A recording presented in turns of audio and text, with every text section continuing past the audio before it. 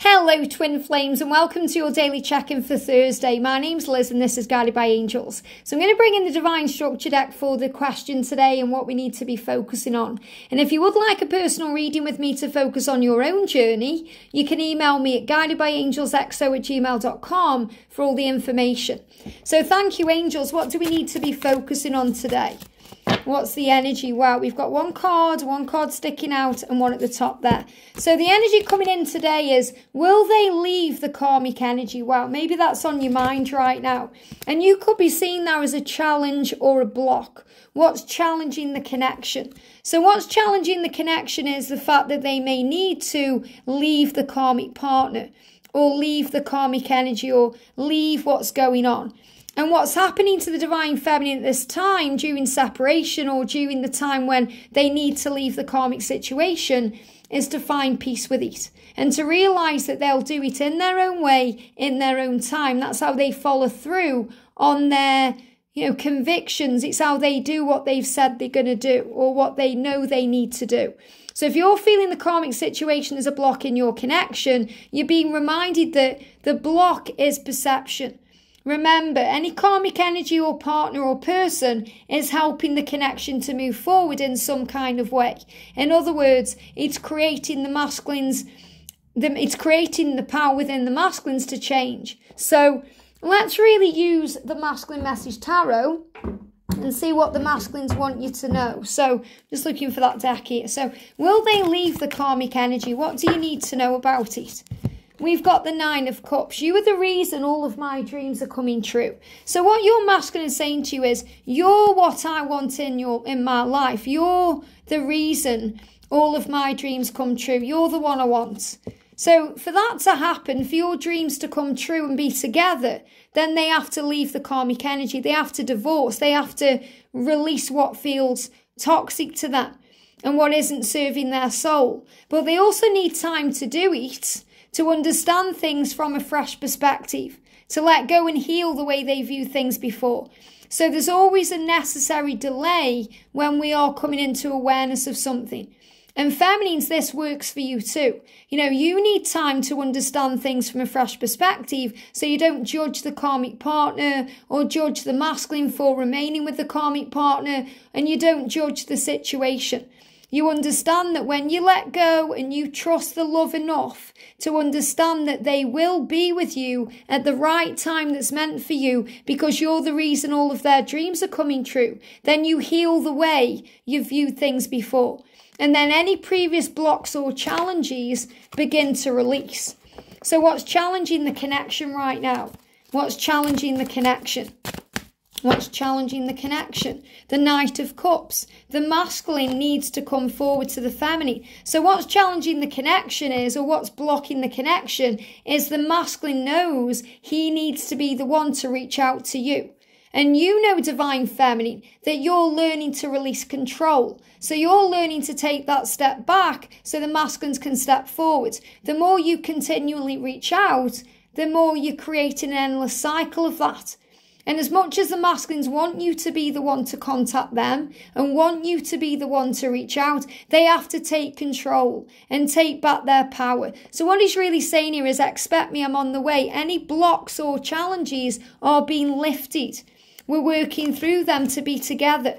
And I have a vision of what I want. So the vision is becoming clear. So if there seems to be a block or a delay or anything in the way or a challenge, it's while things are being aligned in the higher realms so that you can have that life together and create that vision of what you both want. And I am really feeling again this timeline of February just gone, when the masculines really started having that vision of the future and knowing what they need to do. And that happened because the water rabbit came in to create opportunities for this. And that's why if they haven't been following through with those opportunities or stepping into those opportunities, they've been experiencing a lot of physical pain within, going through ascension, going through things in the physical body that you may have been picking up on too. And between now and September, I'm really feeling a karmic shift.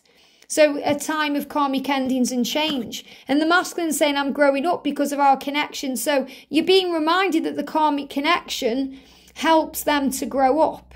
helps them to learn and become the person they need to be for you. And they are growing up because of your connection. So your connection is proving to them that that life they are living in, or that situation they are dealing with, it doesn't serve them anymore.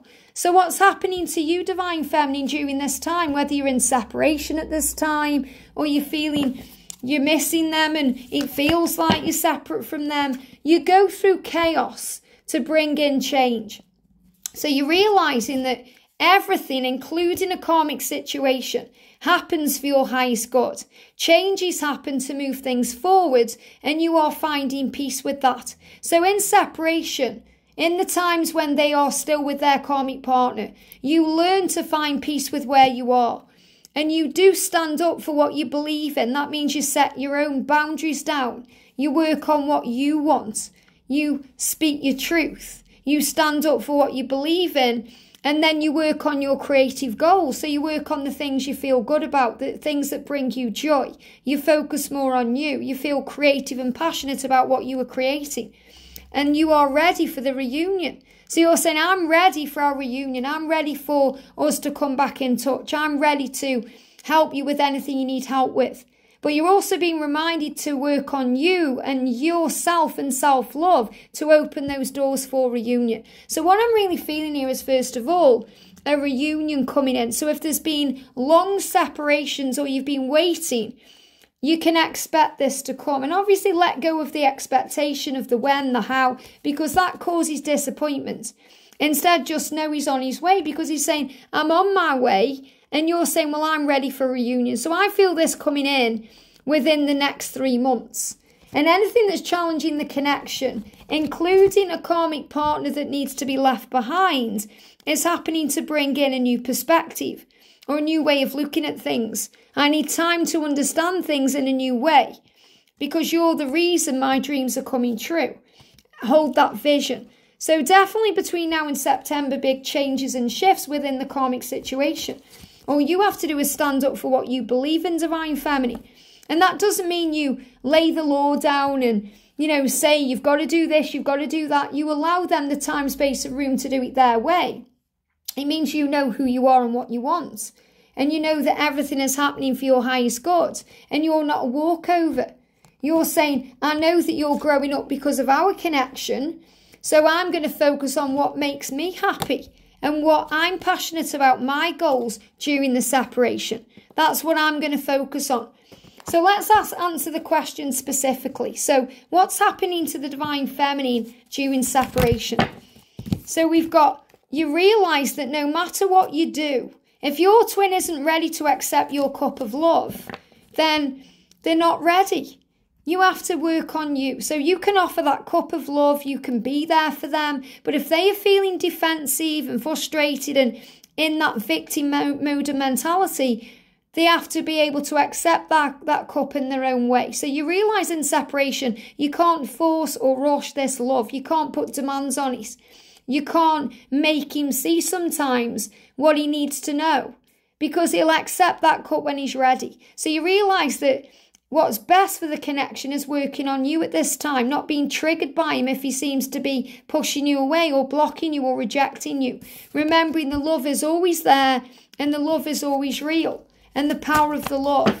You realise that they are working hard for the future. So during separation, there's a lot of hard work taking place. You're both learning and growing. You're learning who you are spiritually to be able to commit to the love. And you realise that you are the true love in each other's lives. You dream about each other. You connect through telepathy and signs. You connect in other ways.